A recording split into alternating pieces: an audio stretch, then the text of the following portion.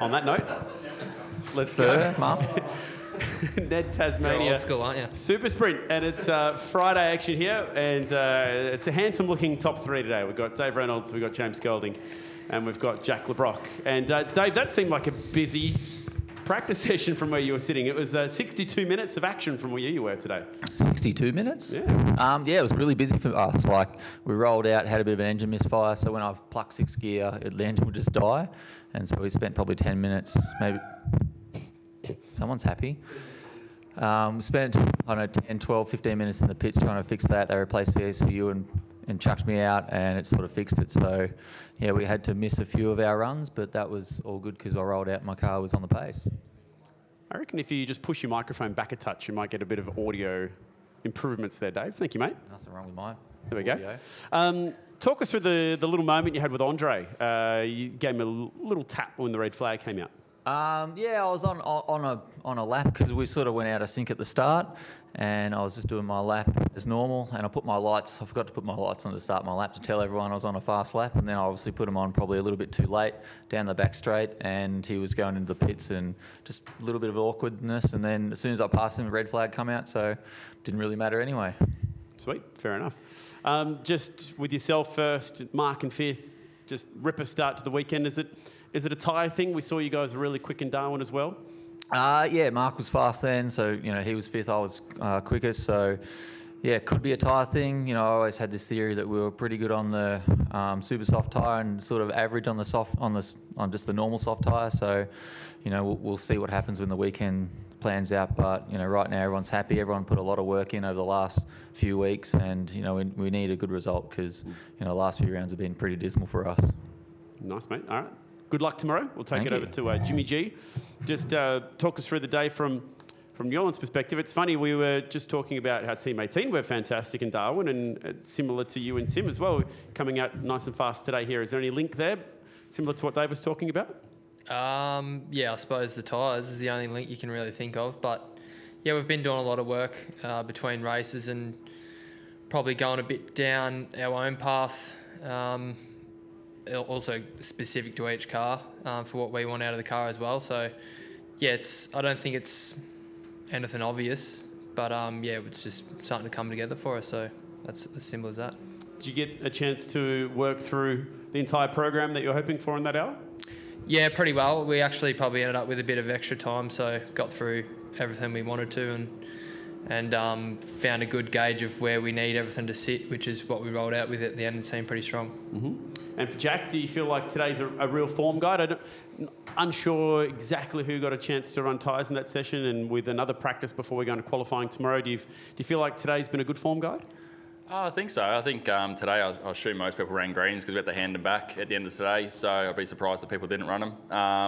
But yeah, great day for us. I think we're building on what we've been learning over the last few rounds. I think from Darwin we sort of stumbled across something and sort of been heading down that path. We kind of really need a test day. Would be really handy right now. Oh, I'll tell you later. Oh. $50. But yeah, no, it's great. The guys are doing a really good job, and Tom and George and BK are all working together and trying a few different things amongst both cars, like probably similar to what Jimmy was saying with their cars, and just trying to find a bit of speed. But no, great start to the weekend, and we'll see what tomorrow brings. You seem to like this joint, don't you? Your last 4 qualifying sessions here, you've been on the front 2 rows. Yeah, it's because there's only 3 corners, so my brain can keep up. So the longer the tracks, the slower I go. Good luck for Bathurst then, in that case. Yeah. All right, let's open it up to the journos. Got to ask something. And yeah, Jack, I mean, is there any instance of bringing some secrets across to Erebus? Obviously it had been good to you and MSR the previous couple of years, and come here straight away with Erebus and you're really on the pace? No, the car's very, very different. So yeah, it's polar opposite. I think they're very, very different to what we ran last year. So yeah, look, I suppose everyone's got their own little things, but yeah, I think the car and everyone's stepped up this year. So I think everyone's gone searching further for what we need to make these cars go faster, because every round's making a step forward. So yeah, we just got to try and keep up and keep pressing on. And Dave, you talk about needing a result. You started the year really strong at Bathurst. I mean, do you know where it had sort of gone a little bit wrong in the last few rounds? Yeah, we started the year pretty strong, and we weren't the fastest car, but we were sort of there or thereabouts. And ever since then, we've sort of been playing around with the car probably a little bit too much and got lost. And now we're sort of back to a more standard sort of style setup for me, which has been working really well in the past. And obviously, this track must suit our car and our setup. So the last couple of rounds we have been at hasn't. Especially the condition being super cold. In the super cold condition, my car was a dog, but as soon as there was a bit of sun around, it was a little bit better. So, that's all I can really tell you. It's cold tomorrow. Well, knowing my luck, it's probably going to rain. Knowing my luck and how my life pans out, as soon as something goes good, something goes bad. Dave, I know you like a good theory. We've sort of seen these. We've come off 2 rounds where the Mustang's been really strong. Yeah. I think there was like 1 Mustang in the top 10 and 10th or whatever in that session. So, is this a Camaro? What's the theory about this grouping? Like, we haven't seen 2 cars from different manufacturers win on the same weekend all year. There tends to be. Really? There tends to be. That's it looks damning, like there's strong tracks for one and the other. Any theories as to what's going on? Well, Tim Edwards is not here this weekend, so maybe that's why the Ford's a bit slower. No, not really. No, just like I knew coming here that it was going to favour the Camaro. My theory might be slightly different to everyone else's, but the Ford might have a little bit more aero, which means they might have a bit more drag. So the aero-dominated tracks they go better at, like last round, Townsville, that sort of stuff. This is a slippery track, and it kind of suits us. And so far, I'm right. Well, this is only practice. We don't know who's run what tyres and what not, but our category, we try and make everything the same. Where I don't think that's going to be ever possible.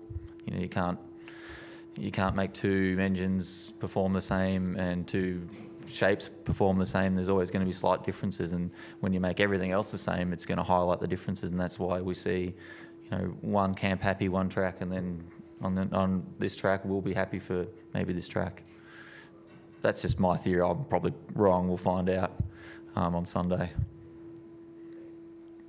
Does that answer your question? It was great. Thanks, Payne.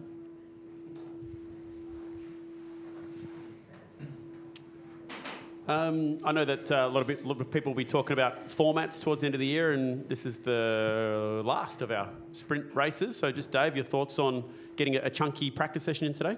I really like the long sessions. In our sport, we don't have a lot of time to go testing, so what we test at the track matters. We test at Winton, we go, we're going to win the next race, and then we go to the next race and we're dog slow. So whatever works at Winton doesn't work anywhere else. So I like the amount of testing. I like the longer sessions at the specific tracks we race at. So you can get through a bit more, a more rifle changes, understand them more, back to back them. When we do these 20-minute practice sessions, it's in and out. It's crazy. You don't have anything. You don't have any time to validate, and you heavily rely on the data. So I really like these sessions where you can take something out, try it again, put it back in, try it again, and it gives you a bit more time. It's a bit more relaxed. All right. What's the weather going to do tomorrow, Dave? Sorry? What's the weather going to do tomorrow? Like I said, it's probably going to rain, knowing my luck, because my car's fast in the dry. All right. Well, hopefully for you it doesn't, but we'll wait and see what we get. Anyone else from the room? Short, sharp one today. Thank you, guys, and good luck tomorrow. Thank you.